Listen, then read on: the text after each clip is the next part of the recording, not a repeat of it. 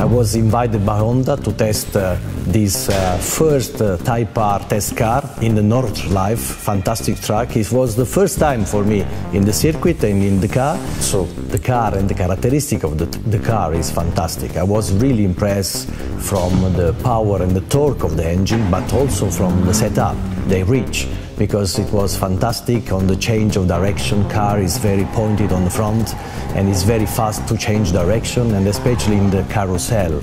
I love this corner. I saw many times on video and I want to try, and it was a great opportunity.